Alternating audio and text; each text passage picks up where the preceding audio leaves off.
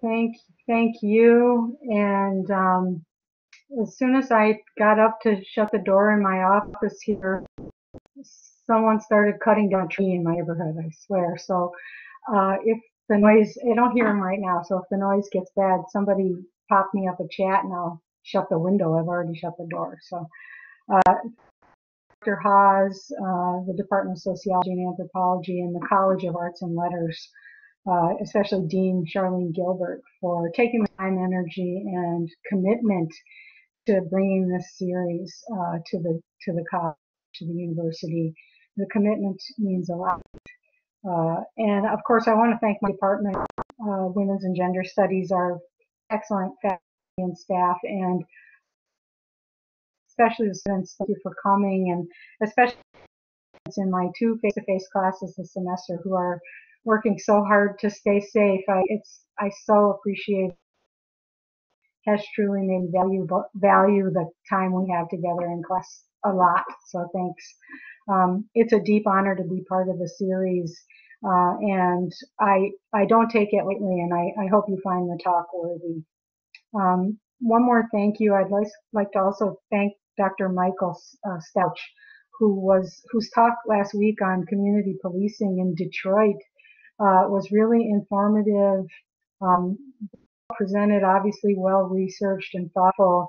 And my talk is quite a bit different, but I hope we'll find some points of convergence and opportunity to talk about that in the Q&A.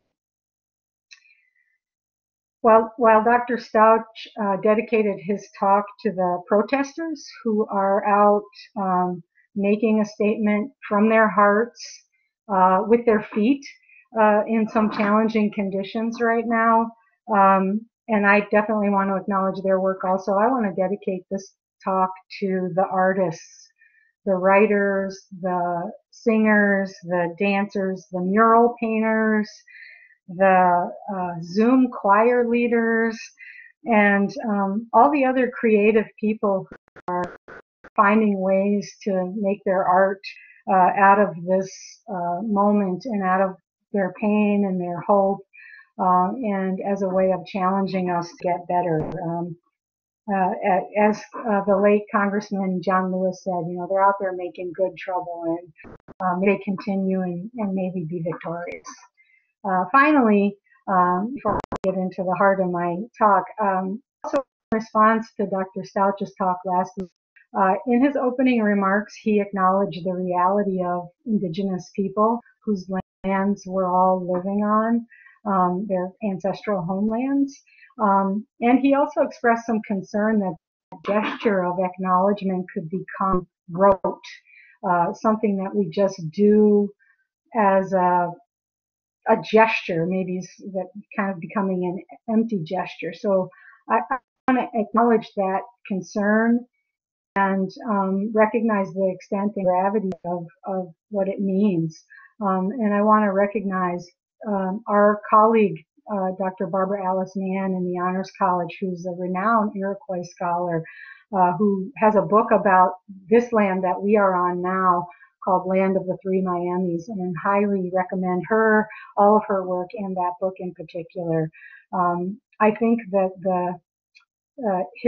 Dr. Stouch is reminding us that as people concerned with justice, racial justice, we have to do more than acknowledge theft of Indigenous lands. We have to conceptualize strategies for justice that take responsibility for the crimes of the past, so we're not repeating them today.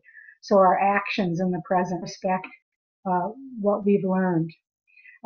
So the world we're creating by our actions in the present demonstrates our understanding of what we've learned and how we are going to create inclusive justice.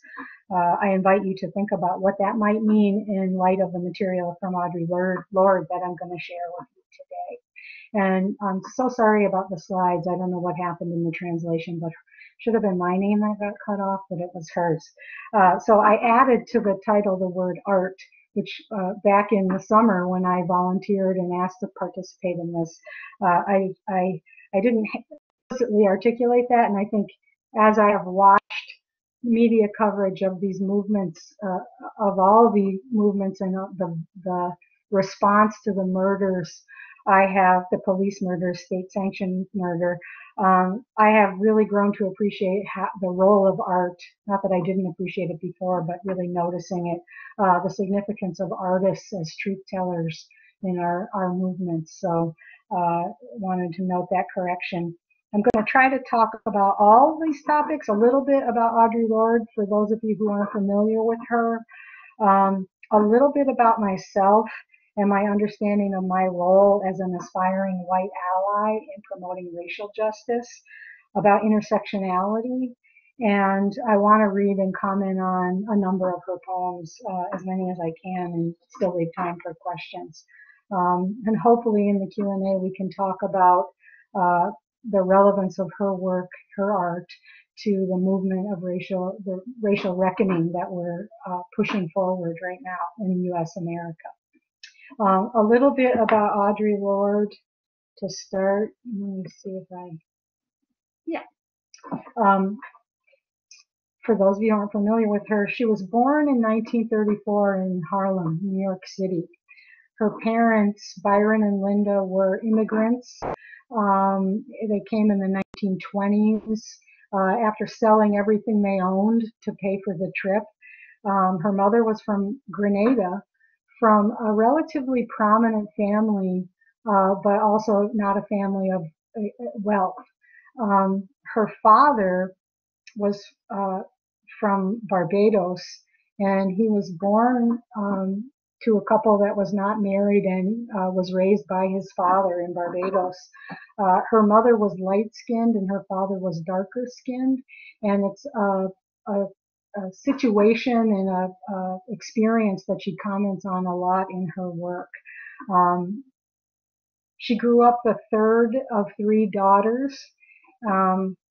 She was the troublemaker. She self-described as fat, and she was the darkest skinned of her three sisters and also nearly legally blind. She said of herself, functionally blind without her glasses at 10 feet. That was not discovered until she was 4 years old. She didn't talk much until that time either, and she also learned to read and write the same year. So 4 was a Renaissance year for Audre Lorde. She always loved poetry. Interestingly, especially the Romantic poets. Despite being perceived as a behavior problem in her Catholic schools, she excelled academically and went to Hunter College High School, which was linked to Hunter College, where she attended. She published poetry as a young person, including in 17 magazine, which is boggling to think about. She left home early, somewhat estranged from her parents, and put herself through college working as a librarian, which was her major, library science. She also worked in a factory cutting crystals to make X-ray machines, and she has, in her writing, linked that to her later cancer diagnosis.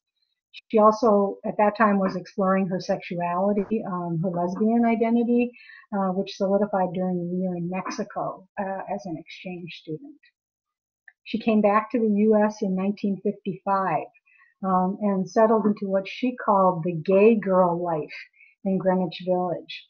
Her autobiographical novel, Zami, A New Spelling of My Name, chronicles those years in depth. She earned a master's in library science from Columbia University in 1961. And much to the dismay of her friends and surprise of her friends, she married a white man, Ed Rollins, in 1962, sorry. No, 61. And they had 2 children together. And that was sort of despite Lorde being a self-identified lesbian most of her adult life.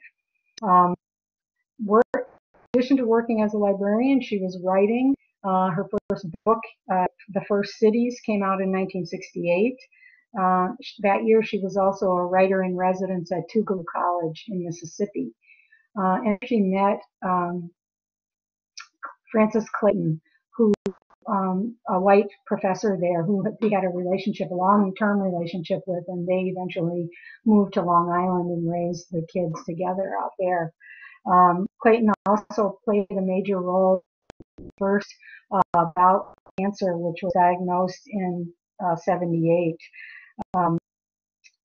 She, in her later years, after her second diagnosis in 84, they sold the house in Long Island. She spent more and more time in the Caribbean with Gloria Joseph, I believe sociology professor, another academic, Caribbean, and after she died. She moved there permanently before she died. She taught around the country, lectured in Europe, the Caribbean. She guest lectured all over the world. She was one of the first women of color to come out in the movement, both the Black liberation movement and the women's liberation struggles. She continued to speak from all of her identities, which is one of the things that makes her so significant to so many writers and activists across those communities. Young lesbians, lesbians of color, gay men, anti-racist feminists, Black liberationists, disability scholars, anti-colonial scholars. Her work spoke to the connections between our oppressions, and her thinking influenced generations of liberation activists who came to consciousness after her publications came out. From South Africa to Burma, her words are so profound. I often find myself thinking, oh, there's another Audre Lorde bumper sticker. Your silence will not protect you. The master's tools will never dismantle the master's house. It's not our differences that divide us. It's our inability to recognize, accept, and celebrate those differences. And of course, the poster we have in U-Haul 41. When I dare to be powerful, to use my strength in the service of my vision, then it becomes less and less important whether I'm afraid. There's no end to the Audre Lorde favorite quote game, so I'm going to stop with those. And if there's one message to take away from my talk today, it's read Audre Lorde. Read all of Audre Lorde, then read it again. But I'm going to read a little bit of it. So I want to talk a little bit about myself. And this is one of those slides that got messed up in the translation because it's part of a line from her work, and the R should be aligned with the I. I don't want to talk a lot about myself, but I want to speak a little bit about why I'm here, especially to any of you who are young, especially young folks who are sitting in on the call who may feel uncertain about their place in the movement for racial justice. Because I think if you're feeling uncertain about where you stand, that's a good thing. It means that you know that you don't belong in the center. You don't. And that is good. But that doesn't mean you, as white people, or as people who possess care and concern about justice, don't have any place. It means that we have to use our positionality to do the work that we can do. I recently had a student in one of my classes, a student of color, say that he's sick of white women talking about women of color. And I thought, yes, I can see that. So I want to say why I'm still talking about Audre Lorde after all these years. Primarily, it's because we need these words. We need Audre Lorde's words in our discourse as much as possible.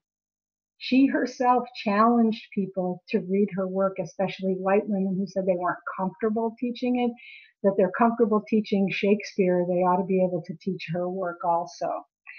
She also explicitly stated at the end of her life that she wanted her words to be there for people to use.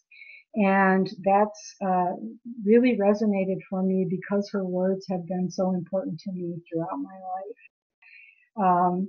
And mostly, I hope, in positive ways. So part of my commitment to Audre Lorde, in writing a doctoral dissertation about her and literally, in some senses, building a career on her words, on her back, was to share her words as much as I can and to continue to fight for the issues and things that she cared about, which are also things that I care about.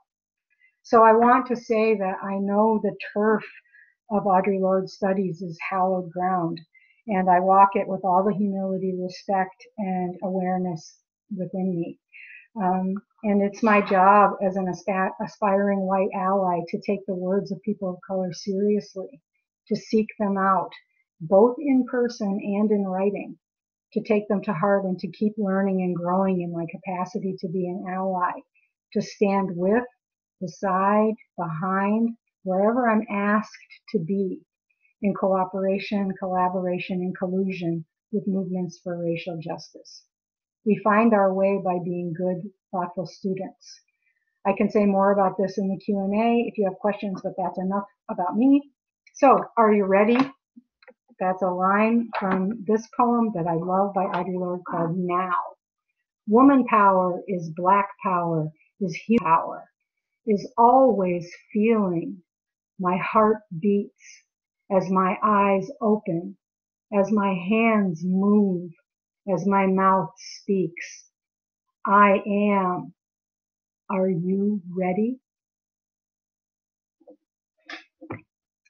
It's interesting that if things go as planned in this presentation, I'm going to start with now and end with today. And we can talk together about what that journey from now to today might mean. I feel compelled to pick short poems for this talk, but I also really, really love this poem. I think that she makes the link between gender and race and dehumanization as well as humanity so simply and clearly in the first couple of lines. And in asserting her humanity, she also claims her body, her heart, her eyes opening, seeing what's going on around her, and then her mouth speaking as a writer, as an artist. That's her activism, and so she puts her hand to the work and she puts her mouth to the work. So I really love that. And then asking, "Are you ready?" At the end, to me it is not a question at all. It is a warning. It is an assertion. You better be ready. I'm coming. And so I think it's a challenge, and I think she's good at challenging us. So I really love this piece. Part of what I wanted to reference today is how I think Lorde and lots of other folks ask us to think about intersectionality in maybe a way that sometimes gets overly simplified. And what I mean by that is two things. One, I think that we tend to articulate our intersectionality as like a laundry list of identities that we carry or that are placed on us. And you know the list: race, class, sexual orientation, gender, ability, sexuality, language, immigrant status, religion, and I'm going to say, and so on, with no disrespect to the multitude of things that could be in that, and so on. And yes, intersectionality is about our experience of all of those things inside us. But I think that feminists of color, especially African American feminists, have been telling us for a long time that we also have to look at the social structures that create, define, inhibit, oppress, benefit, privilege, those categories. That it's not just about our internal experience of the category, but it is also a social experience, a structural experience, a cultural experience, an economic experience, a family experience. So we experience intersectionality for sure inside our bodies, in our identities. but we also experience it in the social systems that we live in and operate in. And I think from Sojourner Truth's 1951 Ain't I a Woman speech, where she was basically challenging those attendees at that suffrage event, that femininity does not define, traditional white femininity does not define how I am understood in the world, and I am, again, not really a question. From her to the Combahee River Collective statement in 77, about the multiple interlocking systems of oppression, to Patricia Hill Collins talking about the matrix of privilege and oppression, to Crenshaw's, sort of infamous now articulation in 1989 of the term intersectionality. I think the challenge has been to understand that as an experience that one has inside themselves, and as a set of structural realities that impact us and can harm and benefit us. And I think these are, to me, the heart of our experience with both oppression and privilege. And we were asked to do what we can to end oppression and spread privilege, expand them. It is not simple. Who said it was simple? There are so many roots to the tree of anger that sometimes the branches shatter before they bear. Sitting in Nedics, the women rally before they march, discussing the problematic girls they hire to make them free. An almost white counterman passes a waiting brother to serve them first. And the ladies neither notice nor reject the slighter pleasures of their slavery.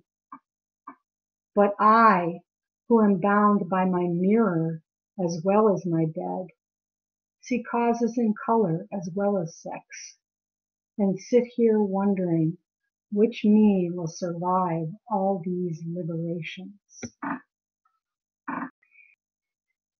There's so much talk about it in this poem, but what I want to focus on is, I want to focus on it as an example of Lorde's artistic exploration of intersectionality. Not only hers, but also the counterman, who passes over the brother to wait on the white women.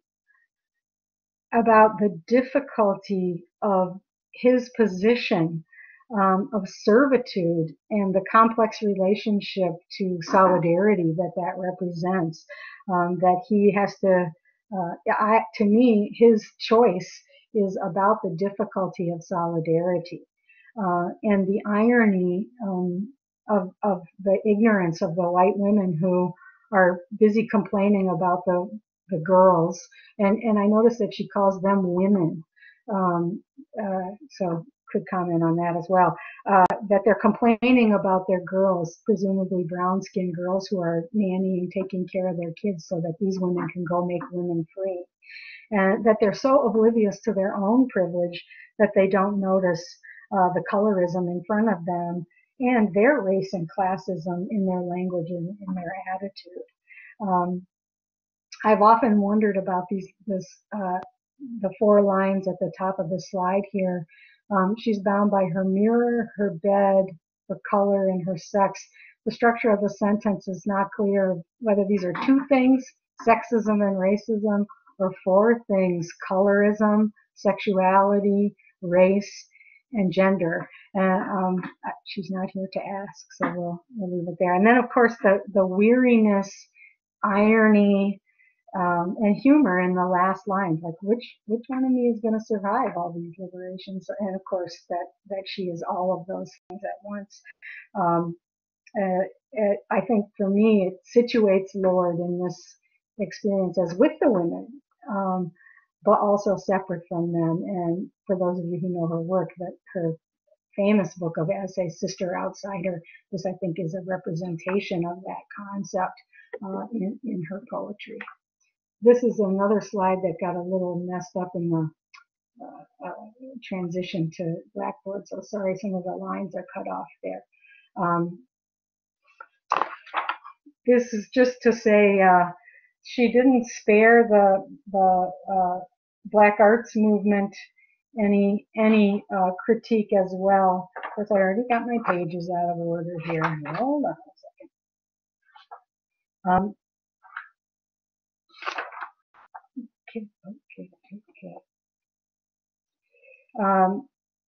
She also targeted the Black Power movement and hard love rock too, and explained. I did hear her read this, but I'm not going to be able to do it justice, but I'll give it a go.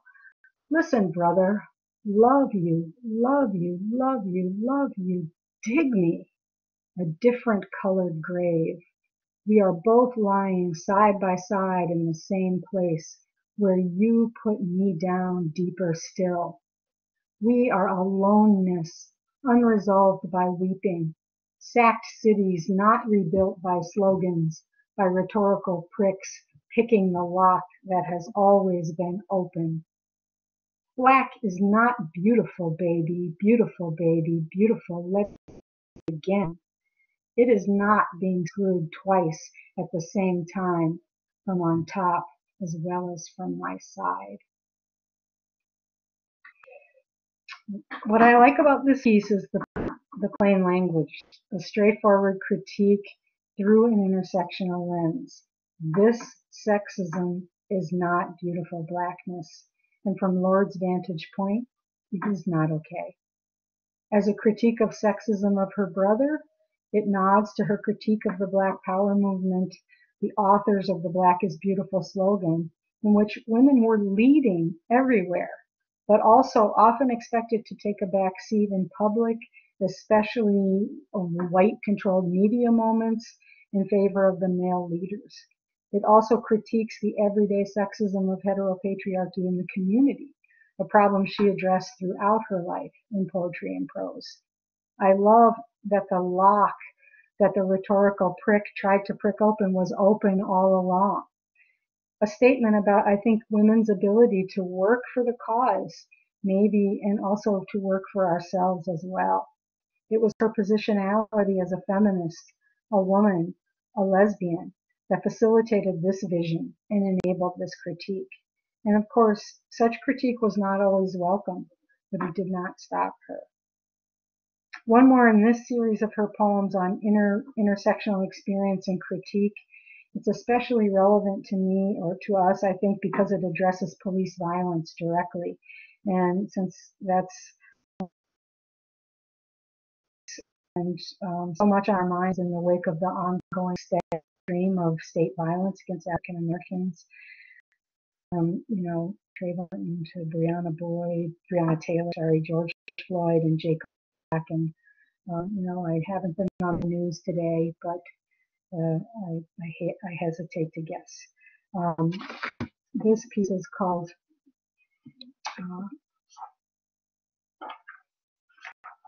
The Same Death Over and Over, Lullabies of Children.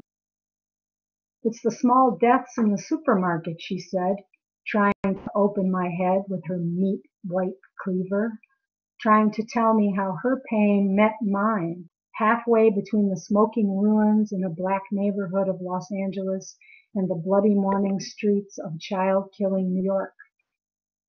Her poem reached like an arc across the country. And I'm trying to hear you, I said, roaring with my pain in a pre-dawn city. There's open season on black children, where my worst lullaby goes on over and over. I'm not fighting you, I said, but it's the small deaths in the gutter that are unmaking us all.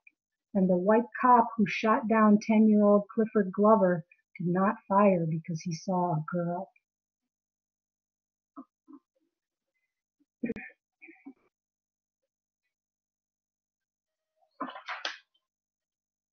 This piece directly implicates white feminism, the kind of feminism that draws parallels between 19th century white married women as legal chattel of their husbands and chattel slavery. those who make universal claims about women's oppression without distinctions of race or sexuality or gender. And the murder of Clifford Glover that drives her rage, the state-sanctioned murder of children of color, was a force in her art then as it is now. What I especially love about this poem is Lorde's articulation of her effort to hear the white woman through the pain roaring in her own ears, the compassion, the understanding, situated side by side with the critique of the woman's lack of understanding, is a powerful juxtaposition, both for the lesson it offers the white woman and white readers, but also for anyone who is trying to work on social justice issues. It's about our capacity for compassion and our ability to help others see what they don't see. It does call out with the painful note at the end. The cop didn't fire because he saw a girl. But it also calls in. I hear you. I want to understand you. And most powerfully, I want you to understand me. We're all implicated. This is both challenging and embracing. And I think it's quite important for us. I know I've made the point about Lorde's intersectionality with the poems I've shared, but I want to share one more in a similar vein, because I think it's a transition and an addition, including her sexuality and her identity as an artist, which are both important aspects of her intersectional experience.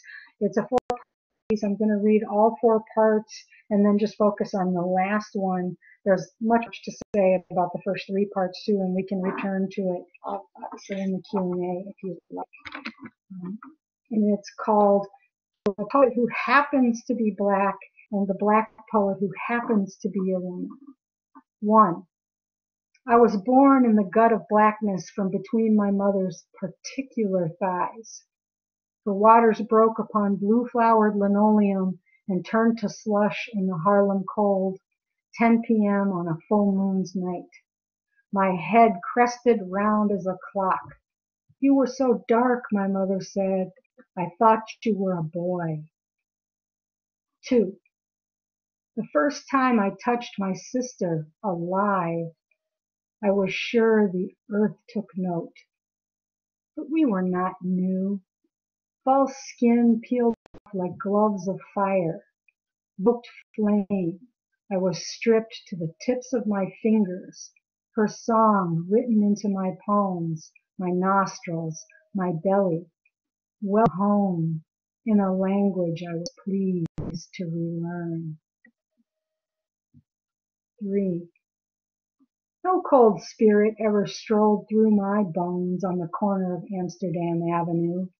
No dog mistook me for a bench, nor a tree, nor a bone. No lover envisioned my plump brown arms as wings, nor misnamed me condor. But I can recall without counting, eyes canceling me out like an unpleasant appointment, postage due, stamped in yellow, red, purple, any color except black and woman alive. 4. I cannot recall the words of my first poem, but I remember a promise I made my pen, never to leave it lying in somebody else's blood. I want to just focus on the last section. I should just shut up. There's really nothing more to be said. But I won't. This last section where she talks about herself as an artist, a writer with an explicitly political edge to her work. She clearly and powerfully asserts her intention to do no harm and also recognizes the power of art for political ends, for race and social justice. Again, just mentioning what I said earlier about the kinds of art that we're seeing emerging, the creativity of what we're seeing emerging right now at this moment. I just think that's a powerful and important reminder. Before I don't know if I've gone over time, um, I want to address two other aspects of her work and her identities and preoccupations. The fact that she lived a long time with cancer, and and that has been articulated in her prose, but also in some of her most amazing and moving poetry. And that also, I think there was a thread of environmentalism that ran through her work. I'm just going to touch on this briefly. Our colleagues in disability studies um, have shared how influential Audre Lorde's work has been for their field. And I think some of her most beautiful poetry was written at the end of her life about living with illness. Um, I want to share just one quote, and it's a little lengthy, from A Burst of Light, which is one of her published journals that she wrote about cancer, about this moment of what it means to be aware of dying. Sometimes we are blessed with, oh, sorry, I knew that was going to happen. Sometimes we are blessed with being able to choose the time and arena and the manner of our revolution.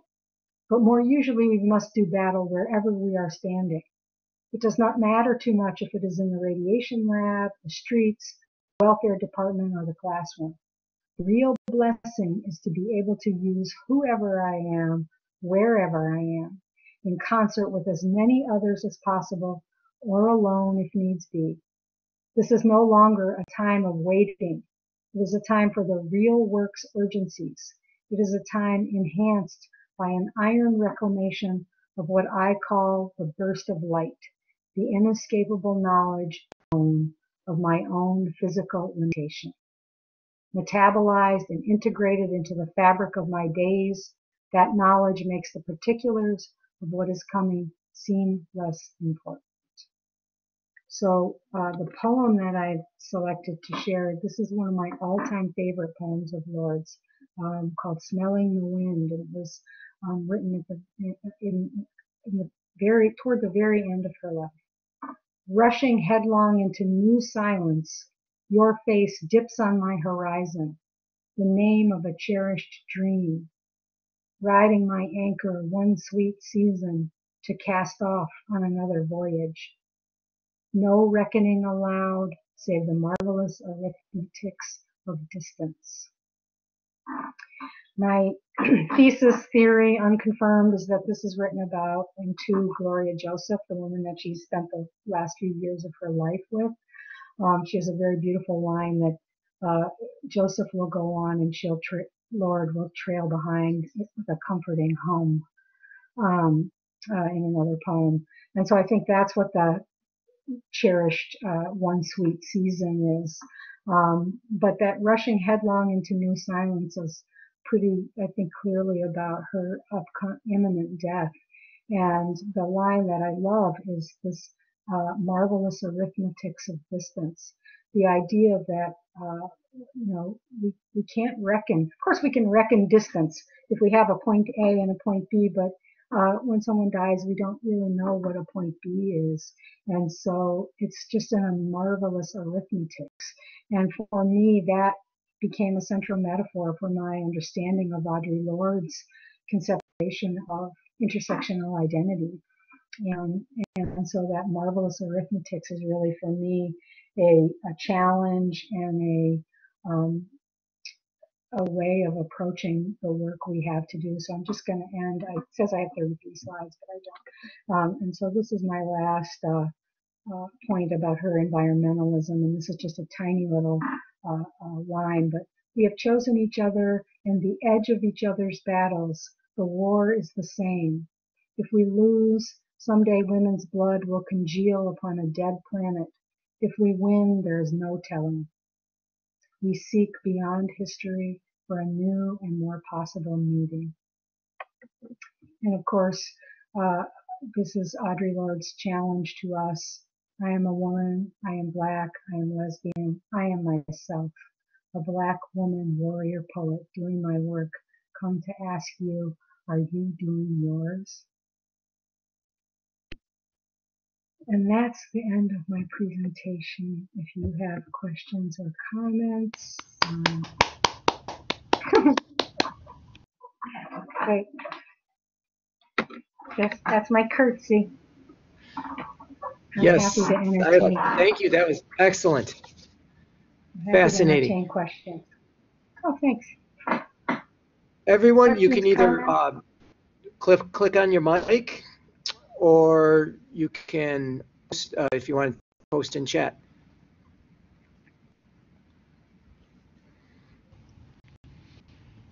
Hi, Sharon. Hi, everyone. This is Allie Day speaking. Can you hear me? Hello. Yes, I Yep. can. Sharon, thank you so much for sharing so much of Audre Lorde's poetry. It was really awesome to just be able to listen to those words right now. One of the things that I've been struck with in my work around Lorde is how she inspired a generation of young Black queer male activists during the HIV epidemic. Mhm.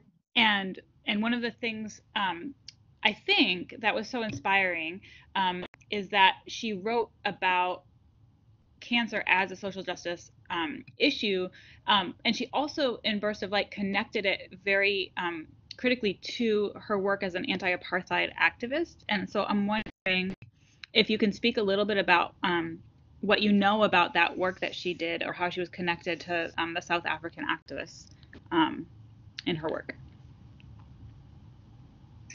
Well, what comes to mind immediately is the spot in the film I Am Your Sister, where the South African activist, and you're going to help me remember her name. It's Ellen, where she says, "Your words are well known in South Africa. Your wisdom is known from us there." So I know that her work was known and used. What I know, I mean, she did travel to Africa, but honestly I don't know if she ever went to South Africa, or at least I can't remember. I remember other sort of parts of the journals that talk about her, or maybe it's in her biography that talks about her journeys. Um, so really, I think that's you probably know a lot more about it than I do. I'm a little more familiar with the people in Berlin, the women in Berlin, the Afro-German women using her work. Do you want to say something about that? No, I think I want to hear you talk about the Afro-German stuff. Tell us about that. Yeah, you know what? She was getting treatments in Germany, and simultaneously experiencing a lot of racism there, and started asking around about, where are the women of color, and um, did some organizing, some really powerful organizing there, and the Afro-German women's groups that formed from the inspiration of her talks and teaching there produced books and produced a lot of activism. And still, I mean, there's a film, I think, I mean, you showed that in your in the DST film series a year or two ago. So I think that those those kinds of things, I think, happened everywhere. I think even lesser known, maybe similar talk and organizing happened in the Caribbean.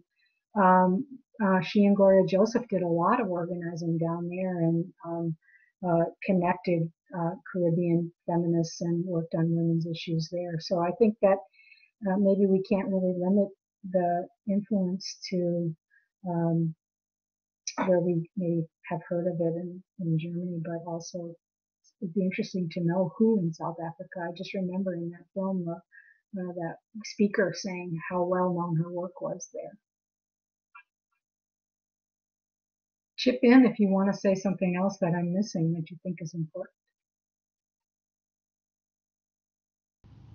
Sharon, it's awesome. Thank you so much. Sure. Anybody Hi, else? Dr. Sharon Barnes. May I ask a question? This is Rachel Dudley. Hi, Dr. Rachel Dudley. So thank you so much for that brilliant presentation. And like Ali said also, and the comments are demonstrating the need for poetry, which is, she said is not a luxury, but an absolute necessity. I think we all needed that refreshing reminder. I'm wondering, as a Lorde scholar, you know, as an Audre Lorde scholar, how has your relationship to Lorde's work changed over time? And what is your relationship to Lorde's work now in this present moment that we find ourselves in? That is what stood out to me, is just the amount of time, the years that you spend as a Lorde scholar. And so I wanted your perspective, your long-term perspective, in that respect, if you don't mind. No, that's a delicious question.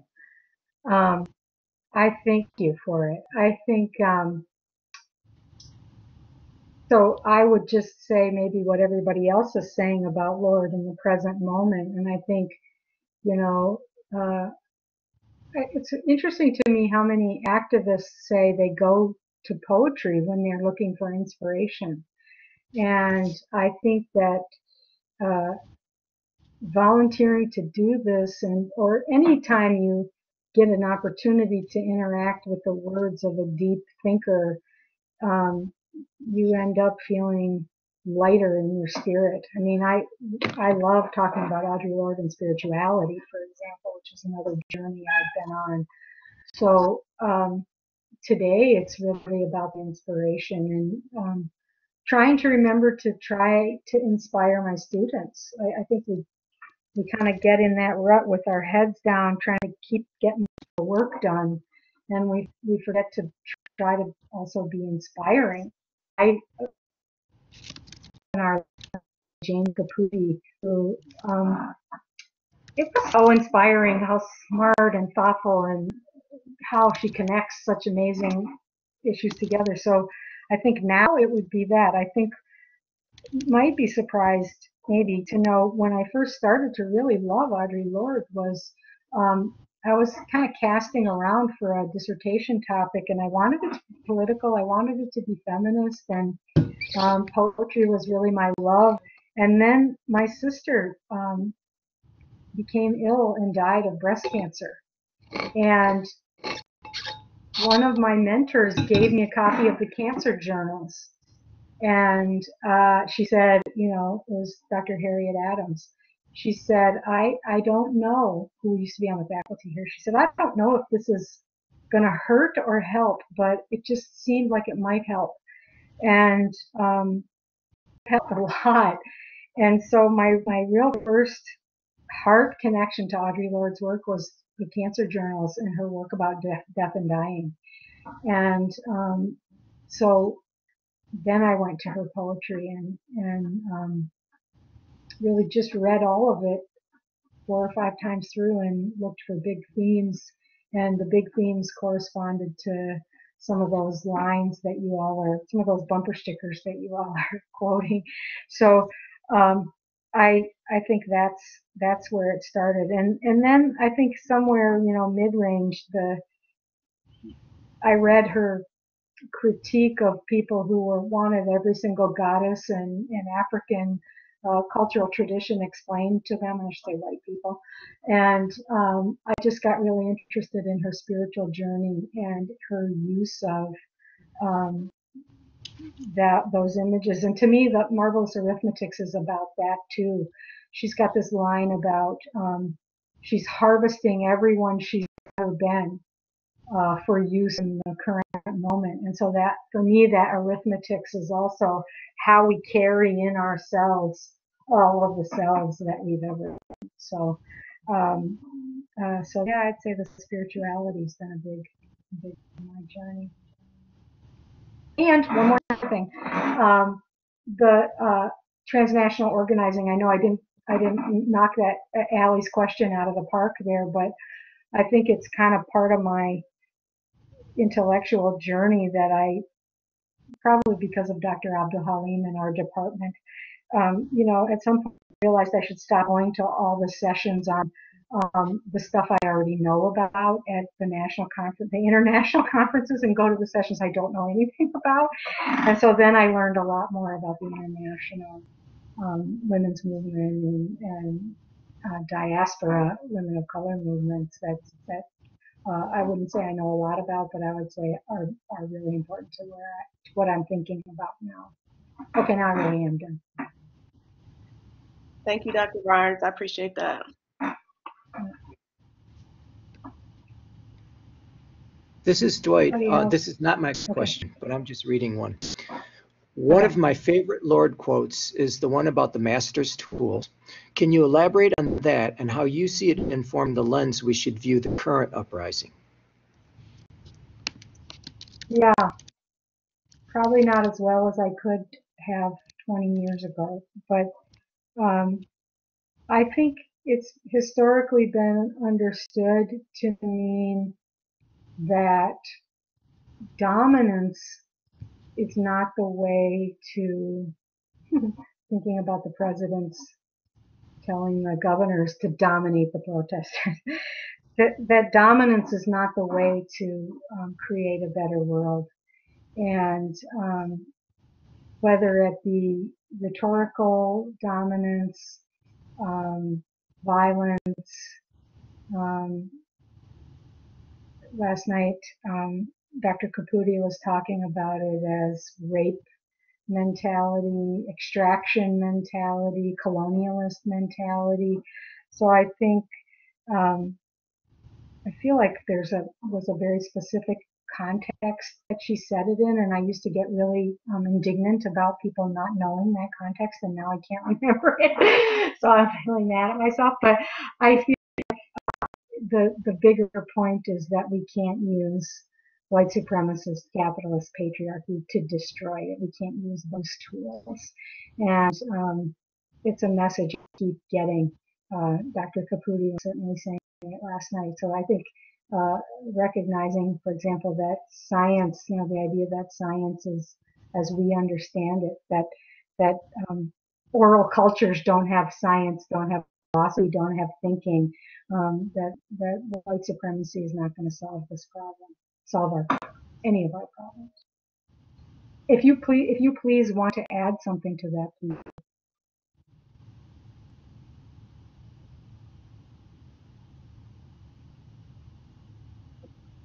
Can you hear me? I'm having issues with my mic. That's why I typed the question. This is my... You're good. Okay. So I love that quote, and I like to use it, and I'd like to use it to remind individuals when they're talking about the uprising in ways to not miss the message, right? Because when you frame uprisings as stealing it makes the message illegitimate, right? Or like I think the mayor of Chicago a couple of weeks ago said that looting and stealing and burning things, those are not legitimate expressions of our First Amendment rights, right? When those are, so in the context of that quote, I use it as a way to say, who gets to define what a legitimate emphasis of, or expression, I'm sorry, of First Amendment rights when you are trying to express how the extreme oppression of a community is, right? So the master's tools, right? This whole issue of what is a legitimate expression of First Amendment rights, right? Because when that amendment was written, the people who are expressing weren't even considered people at the time, right? So how can we use that tool to then frame an uprising, right? And then cause some sort of misinformation about what those people are, the people in the streets. So I say those people, the people who are protesting, right? What that is actually about. Again, we have to be careful now, right? Because all of our language has been commandeered and weaponized. So you have to be very, very careful with how we talk about this stuff. So that's what I was meaning. And I think that quote is just a wonderful example of what we are witnessing right now, because there are lots of people who are missing the message because they're not, and I say this in quote, doing it right, right? But when you think about the images that we all learned and saw about the uprising around desegregation, right? Was that the right way? and we forget about that, right? That's all. Thank you so much for that reminder, and I think that lesson. And I think that defining,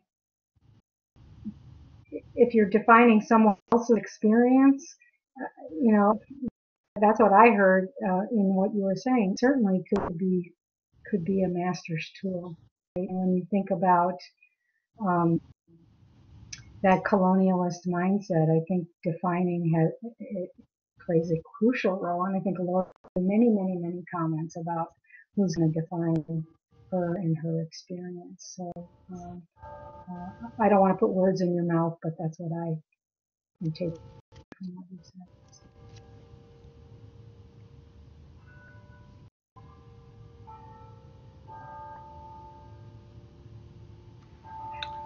Can everyone hear I hear the a bell bells? ring. Yes, I think that means So 1 nice. o'clock. So I've been promising to try to keep these things to 1 hour. So is there any one last quick question? Otherwise, we should wrap this up.